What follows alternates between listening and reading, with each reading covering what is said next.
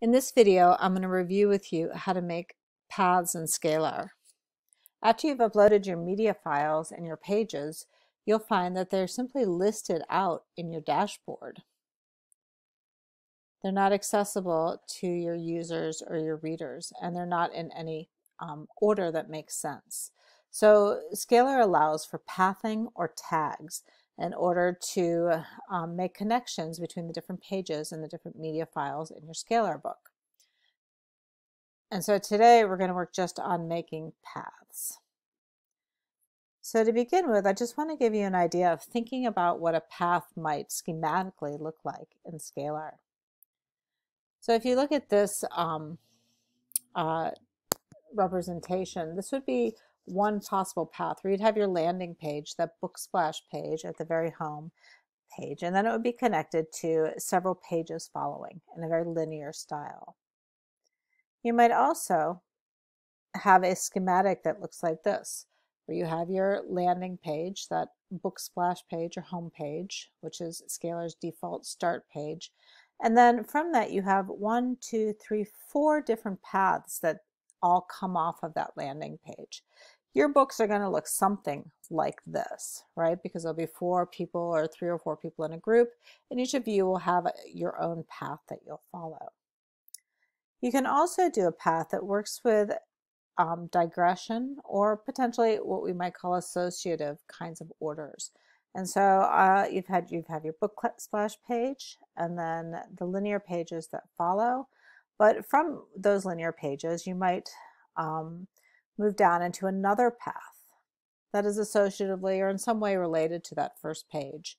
And then within that path, you could have yet another path that the reader might follow. So these paths are nested within each other. At the most complex level, a Scalar book or a Scalar path could start to look like this, where the user has lots of choices. Different choices lead through different ways through the book. They do tend to get to the same end, at least in this schematic. So for today, what I've done is I've made a schematic of how I want our Scalar book to look like so far. Right, so this is a work in progress. And so what I have is our splash page, which we've already created, but I need to connect that to an introduction and table of contents for my whole Scalar book. And right now I have 2 paths that I want to add into that table of contents. One is going to be a path of Scalar tutorial videos. The other is going to be a path of our practice pages in which we were annotating images.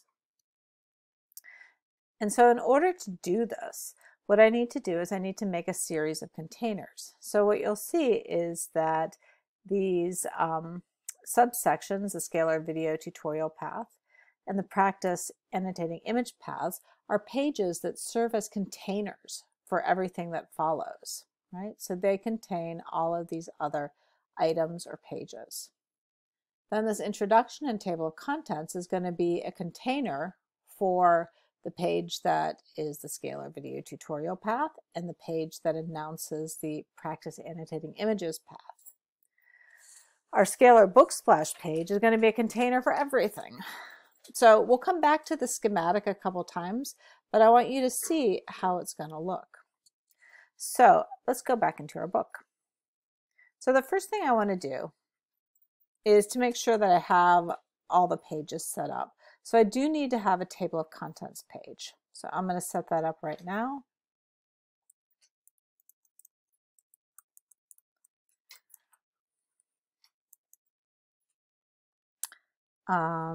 And I'll just give it a description. I'll come back later and do decorative work to it.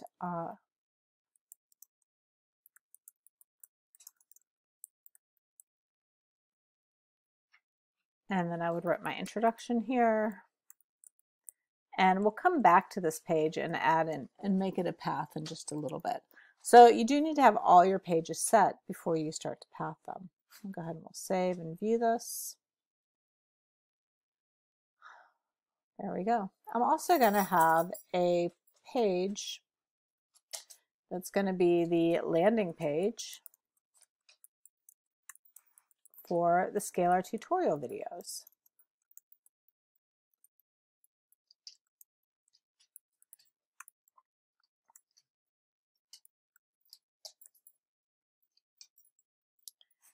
And for now, I'm just going to save and view that. I need to make one more page, which is going to be, oops, that one needs to be fixed.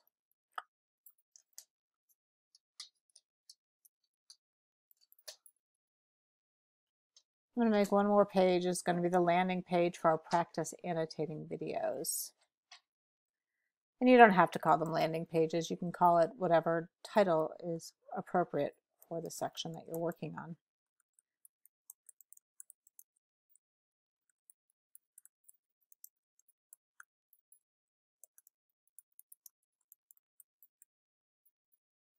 All right, so all my pages are set now. So I'm going to start with the page that is the utmost or the outermost of our container, and that's going to be our book splash page. And so in order to make this into a path, I'm going to go and edit, and I'll scroll down to relationships down here. I'll click on path, and I'm going to choose the item that it contains. And if you remember from that schematic over here, we want this page to connect to our introduction and table of contents for the whole book. So I'm going to find that introduction and table of contents for the whole book page. Here it is. I have two table of contents. I'm not quite sure why. There we go. So I'll add that in. I'll add selected. And I'll save and view. And so I've made my first path now. You'll see that on my landing page, it rather than just existing as it is, it will take me somewhere. It'll take me to the table of contents page, which is that page I made just a little while ago. Now this page needs to be a container for these two other pages that I've made, the Scalar video tutorial path and the practice annotating images path. So I'm going to go back in here. I'm going to click the edit button, scroll down to relationships. I'm going to make a path. And so I'm going to choose the items that this path is going to contain. And they were both called landing pages.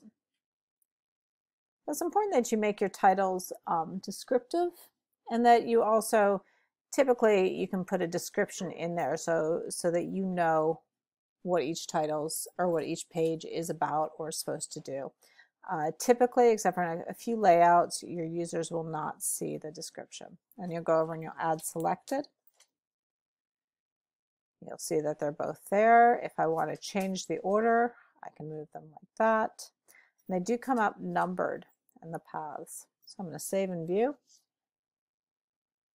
And there we go. My table of contents page now has connections to my two landing pages. I can add more later once I make more pages.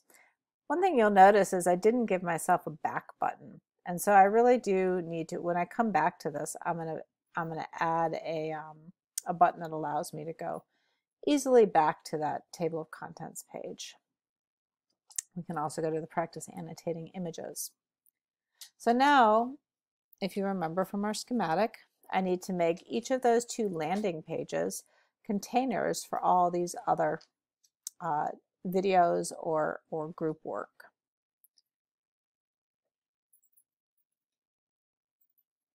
So I'm going to, this is the landing page for the practice annotating images. I'm going to click my edit button twice. The interface will open up. I'll go down to relationships. I'll click path. And then I need to find everything that I want in this path. So I'm going to choose the items that it contains. And I'm in pages.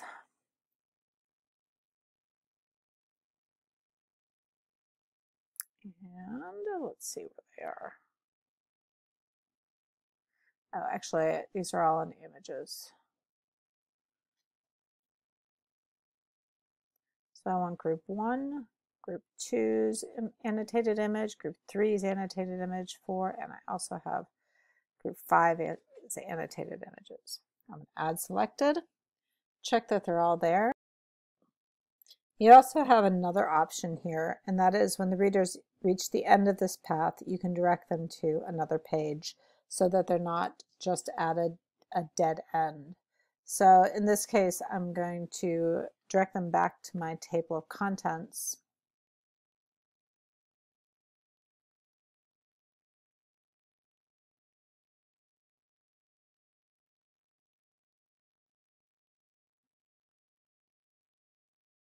Oops, that's not supposed to happen.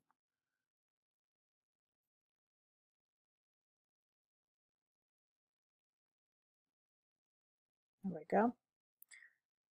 And then I'll save and view.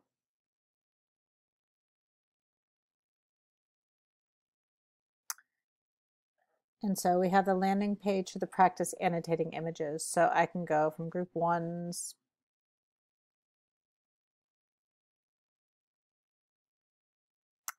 to group 2.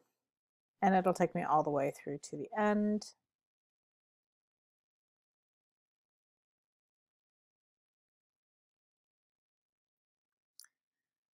When I finally get to the last one, you'll see that there's an option to continue to the table of contents page. All right, so I'm also going to make a path for this landing page for Scalar video tutorials. Again, here you go into the edit button, go to relationships, click path, choose the items that this path will contain. I have pages already set here. My Scalar tutorials.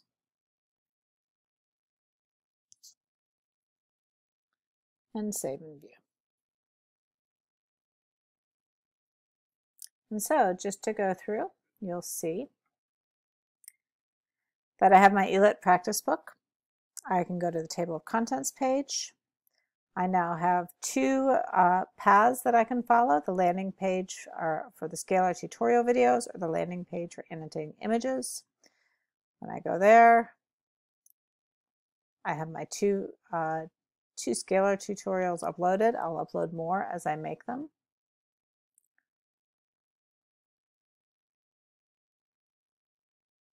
I can also go to the landing page for annotating images, and I have all of those pages.